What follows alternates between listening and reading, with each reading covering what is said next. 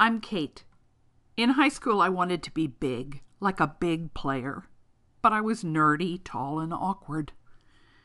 I'd like to live forever, or at least for a very long time, for a couple of reasons. The first is that I'd still like to be big, meaning I'd like to have a legacy. And the second is that I am truly having a wonderful time. I've a boundless curiosity, which means I often follow rabbit trails, sometimes even to a different universe. And I'm always exploring and learning, which means that I had to learn the mechanics of learning for me. So now I teach other people how to learn stuff. My current and favorite job stories right now are that I'm figuring out how to teach young African men and women who've never had their own money to find an income that suits them. And the second one is doing this right here, being part of this conversation. I think maybe other people's learning is my legacy. And it's odd because it's invisible. So it doesn't make me big. But a wonderful thing happened just recently. Jean-Claude, a young man that I worked with in Rwanda, named his first daughter Kate.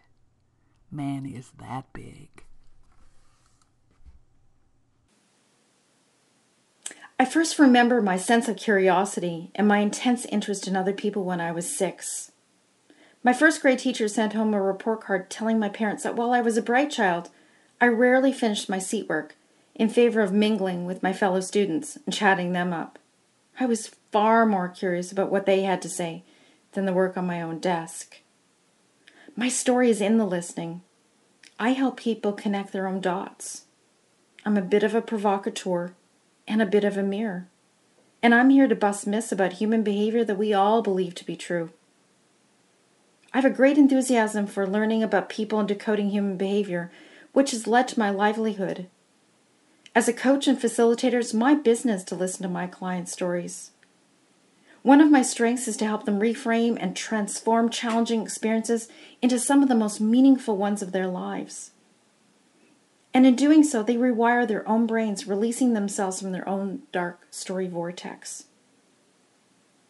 In other cases, I reflect back to them the most incredible narratives that they can't yet hear. Stories about human ingenuity. Stories about the unflappable human spirit. Stories that, when witnessed, can change the world. Our story. Kate and I met at South by Southwest 2015 at her sketchnoting workshop, and we connected immediately. And we've been talking for months now, generating loads of ideas about what to do next. And we've built up a great appreciation for who we are together. When we were talking about how we could shift diverse groups of people towards better connections, we landed on a shared favorite topic: story.